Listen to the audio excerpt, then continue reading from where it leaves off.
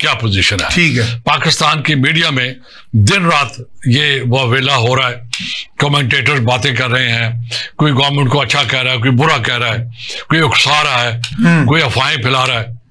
अब देखना यह है कि रियल सिचुएशन है क्या। अगर ये टेरिटोरियल कॉन्फ्लिक्ट है तो फोकस टेरिटोरियल कॉन्फ्लिक्ट पे होना चाहिए। ठीक है, अब आप उसको रिलीजन का लबादा क्यों पढ़ाते हैं और फिर ये कहते हैं कि सारे मुसलमान इकट्ठे होके ये क्यों नहीं करते और बल्कि इसराइल पे हमला कर दें। अच्छा, मेरा ख्याल है कुछ इस तरह की भी ख्वाहिशें कर रहे हैं। अब लिहाजा चूंकि एक हेल्पलेसनेस है, वो रियल इशू को आप रिजॉल्व नहीं कर सके। 70 साल गुजर गए, वो अरब आर्मीज जो थी वो इतनी स्ट्रांग नहीं थी या उनकी लीडरशिप इतनी काबिल नहीं थी कि वो अपना ऑब्जेक्टिव रियलाइज कर लेते।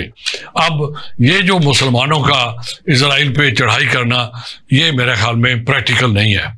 तो लिहाजा इसी में नहीं, एक तो प्रैक्टिकल नहीं है, एक पाकिस्तान की ये पॉलिसी भी नहीं है। वो उसी तरह मैं आ रहा हूं कि पाकिस्तान के कॉन्टेक्स्ट में भी I don't think this is an option and this is not even the right thing to do.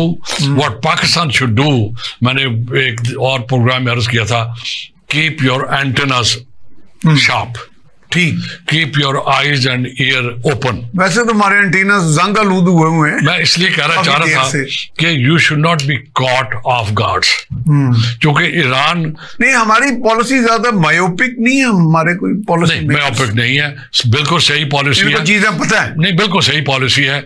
लेकिन होगा ये कि अगर ईरान के अंदर नॉट एवरीबॉडी और not every leader in Iran would be with the top leadership. ये बिल्कुल सही कहा आपने, ये बिल्कुल सही। और पहले जो एक दफा ये इसका मतलब प्रैग्मेटिज्म वहां भी प्रिवेल कर रही है, हमारे यहाँ तो है ही है प्रैग्मेटिज्म है। अगर वो जो एलिमेंट्स हैं जो दे may not be honest with the top leadership, they may not be in alignment with the top leadership, सही है। अगर वो इस, जैसे पहले मैंने अर्ज किया कि ये जो वॉर है, जो कॉन्फ्लिक्ट है, ये आउट ऑफ कंट्रोल भी हो सकता है, नेचुरली भी, और जानबूझ के भी हो सकता है। जैसे पहले मैंने अर्ज किया कि ईरान भी एक्सपेंड कर सकता है।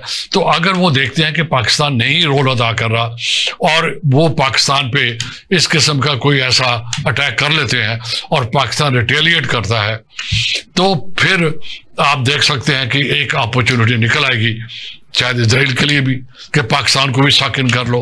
ठीक है, जब आप सक इन करेंगे तो अगर और भी कुछ लोग वॉच कर रहे होंगे जो पाकिस्तान की अपनी जो स्ट्रेंथ है उससे खाइफ होंगे, उनके अपने कुछ अज़ाइम होंगे, तो लिहाजा ये होता है जब अनइंटेंशनली वो जो कॉन्फ्लिक्ट है वो अपने ओरिजिनल एरिया से बाहर निकल आएगा। अच्छा, इसको फोर्स स्टॉल करने के लिए पाकिस्तान कोई कॉन्सिलिएटरी मूव्स कर सकता है, रोल प्ले कर? पाकिस्तान को सिर्फ ये करना है कि Pakistan should know exactly what is happening, और अगर ये होता है तो हमारा काउंटर ये होगा, अगर ये चीज होती है तो हमारा काउंटर ये होगा। नंबर 1 तो ये होगा कि जो प्रोपेगेंडा हो रहा है उसका रिकॉर्ड स्ट्रेटन होना चाहिए। ठीक है, स्ट्रेटन का सबसे पहला स्टेप तो ये होना चाहिए कि ये जो हमारे कमेंटेटर्स हैं, सोशल मीडिया के यूट्यूबर्स हैं, वीलॉग, सो कॉल्ड वीलॉगर्स हैं, जहाँ वेस्टर्न इंटरेस्ट हैं, आपको पता है यहाँ भी रिलीजियस इंटरेस्ट हैं, बिल्कुल हैं। तो आप अगर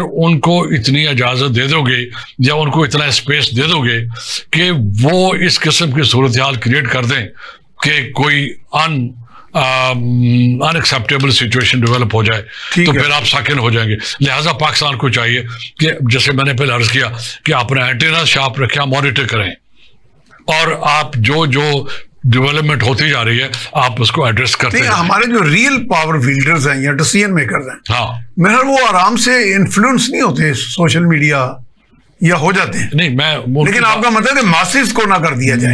देखा, प्रेशर तो बिल्ड होता है मासेस को, अगर प्रेशर बिल्ड होता है और एक सोसाइटी के अंदर, सोसाइटी में अगर आप पैदा कर लेते हो तो वो गवर्नमेंट को कंट्रोल करना मुश्किल हो जाएगा। अगर वॉर नहीं भी हुई तो आपका नुकसान फिर भी हो जाएगा, ठीक है। उससे बेहतर है कि काम एंड क्वाइट रखने के लिए अपनी सोसाइटी को क्या आप मॉनिटर भी करें और आप उसको काउंटर भी करें या करेक्टिव मेजर्स लें। मेरा मकसद कहने का यह है, और फिर मॉनिटर भी करें कि कोई हमारी तरफ तो नहीं आ रहा, इंटेंशनल या अनइंटेंशनल, जो भी कुछ हो, और ताकि फिर आप प्रिपेयर हो, क्योंकि you are in the vicinity of the conflict.